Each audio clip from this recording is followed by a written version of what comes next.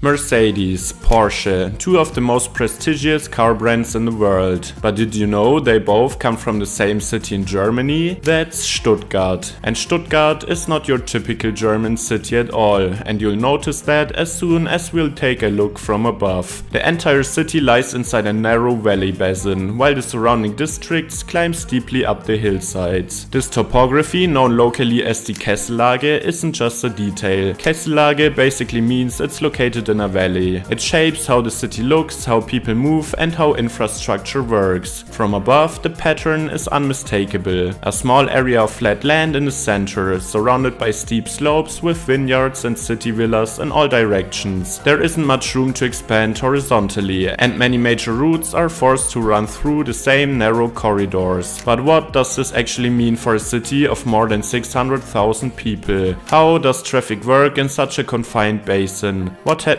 to air circulation, heat and pollution when a city is boxed in like this? How does the urban fabric develop on slopes where you can't build traditional city blocks? And how does a place with so little flat land become the home of two of the world's most famous car manufacturers? And then there's the biggest question currently shaping Stuttgart's future. As you can see, a massive construction project is underway right in the city center. The old terminus station is being replaced by a new underground through station. Will this complete transformation of the main station and the redevelopment of the surrounding railway land actually work as planned? In this video we'll take a closer look at these questions and explore how Stuttgart's unique terrain, industry and large-scale redevelopment are connected.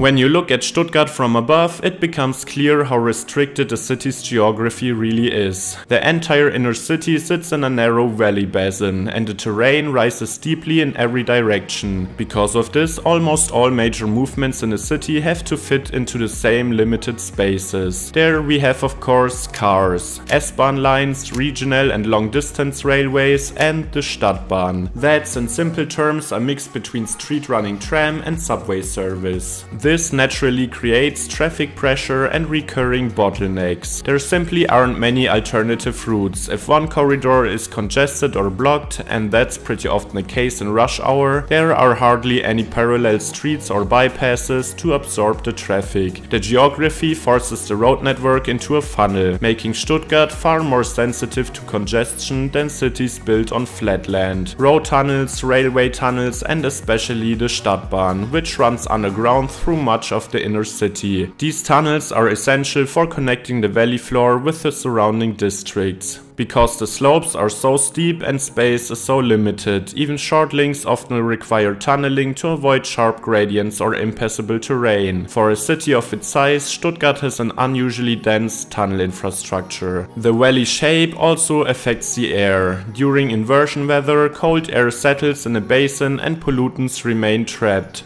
For years, Stuttgart recorded some of the highest nitrogen dioxide and particulate levels in Germany, which led to low emission zones, stricter speed limits and additional traffic management measures. The emissions themselves aren't unique. What's unique is how difficult they are to disperse in this terrain. Heat behaves similarly. The basin warms up faster and cools down more slowly than the surrounding hillsides. Forests, vineyards and open slopes around the city play an important role as ventilation and cooling areas, which is why Stuttgart places so much emphasis on protecting them in its urban planning. Oh yeah, I can't mention every single detail about the city, of course. If you have additional infos, just let me know in the comments. I love to read all of them.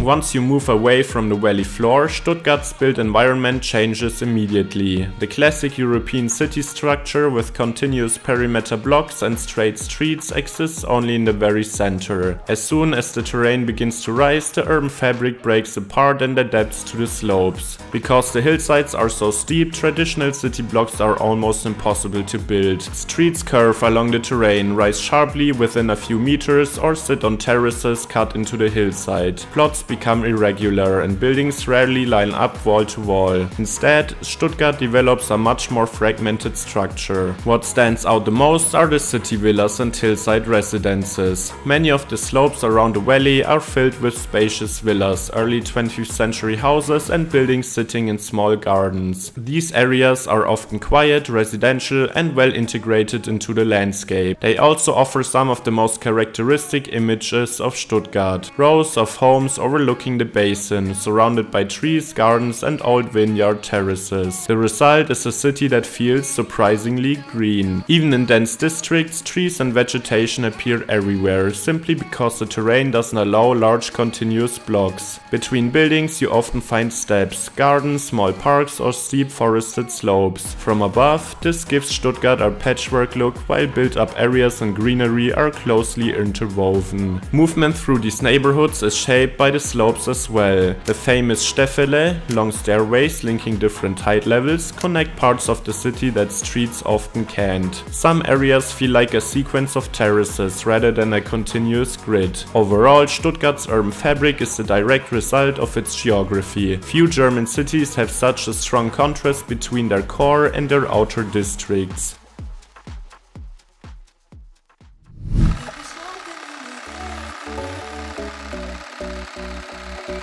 Even though Mercedes-Benz and Porsche operate production sites across Germany and around the world, Stuttgart itself remains strongly industrial. Both companies have their global headquarters here, along with major redevelopment, design and engineering divisions. That alone gives the city a very specific economic identity. Mercedes-Benz main site in Untertürkheim is tightly embedded in the Neckar Valley, surrounded by housing, rail lines and major roads. Thousands of employees commute here daily, adding to the already limited traffic corridors in the basin. Porsche's headquarters in Zuffenhausen show a similar picture. The factories and research buildings sit directly next to residential neighborhoods, forming one of the densest industrial clusters in the region. And it doesn't end with these two companies. Stuttgart and its suburbs are home to Bosch, Mahle and countless suppliers, engineering offices and research institutes. Together they form one of Europe's strongest concentrations of mobility and high-tech industries. This industrial base is also one of the reasons why Stuttgart is still relatively car-centric. For decades, a large part of the workforce has commuted to engineering and manufacturing sites, often from towns not ideally connected by public transport. Combined with the valley's limited capacity for new transit routes and post-war planning that prioritized road corridors, the car became the dominant mode of transport for much of the region. So even though manufacturing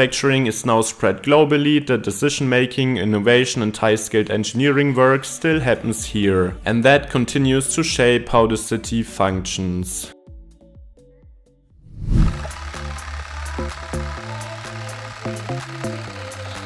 Right in the middle of Stuttgart, where all major transport routes converge, the city is carrying out one of the largest and most complex infrastructure projects in Germany. Stuttgart 21 is more than a station upgrade. It's a complete reorganization of how the city connects to the national rail network and how the surrounding land will be used in the future. For over a century, Stuttgart Central Station has been and still is a terminal station. Trains enter the basin, stop and reverse out, which means that huge amount of surface space in the valley is taken up by tracks and rail yards. In a city where flat land is already extremely limited, this creates a massive barrier between districts. Stuttgart 21 is designed to change that. The new station is being built underground, rotated and turned into a through station. Long distance and regional trains will pass below the surface, freeing up large parts of the valley floor that were previously occupied by rail infrastructure. Even though the project has been controversial due to cost, construction time and public debate, its spatial impact will be significant. The most visible change will be the area known as the Rosenstein district, north of the current station. Once the remaining tracks are removed, the space, one of the largest inner city redevelopment sites in Europe, will become available for new neighborhoods, parks, offices and housing. In theory, this could help reconnect parts of the city that were split for decades by the railway. For Stuttgart, a city with so little Meanwhile, unusable flat land, this transformation is a rare opportunity. New spaces on the valley floor are extremely valuable, and how they are planned will influence the city for generations. The success of Stuttgart 21 isn't just about the station itself. It's about whether the redevelopment around it can create better connections, more public space and a more balanced urban structure in a geographically constrained city. So there we have it. Stuttgart's narrow valley basin shapes almost everything about the city, from traffic and air quality to how neighborhoods develop on the surrounding slopes. At the same time, it remains a major center of the German automotive industry, with Mercedes-Benz, Porsche and many engineering firms defining its economy and daily life. With Stuttgart 21,